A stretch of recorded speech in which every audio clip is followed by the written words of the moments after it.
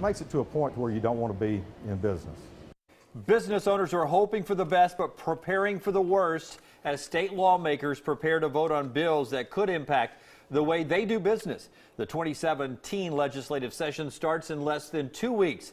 Hello, I'm Jim Dunaway. And I'm Sherry Jackson. Before lawmakers head to Montgomery, some people in Alabama are getting together to talk about the proposed bills that would impact them the most. CBS 42 News reporter Jamie Ostroff is the only reporter inside that meeting with local restaurant owners and State Senator Jabo Wagner. Jamie, what issues are these restaurant owners most concerned about? Well, Sherry, you might remember the big debate over minimum wage last year during the legislative session. Senator Jabo Wagner does expect that to come up again this year. But there is another bill on the table that's got a lot of folks talking. You might know it as the bathroom bill. Running a restaurant requires a lot of care.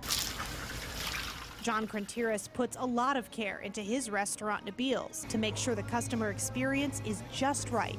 It's going to make them feel like they're not in Birmingham, Alabama, or in the United States. They're somewhere in Europe, and a lot of people have been saying that. But Crontiras worries that this 7-page bill will impact that experience if it passes. The expense involved in accommodating this new rule that they want us to do, it would be cost prohibitive.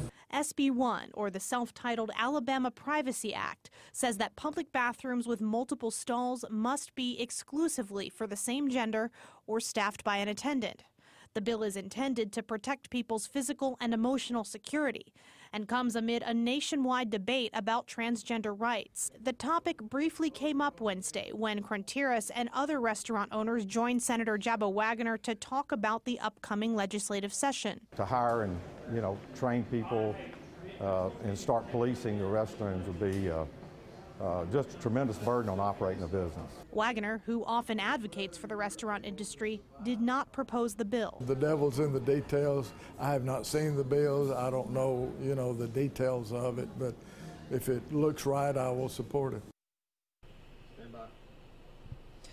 While a lot of the restaurant owners I talked to were against the bill, the Alabama Restaurant and Hospitality Association has not taken an official stance on it quite yet. Live in Birmingham tonight, Jamie Ostroff, CBS 42 News.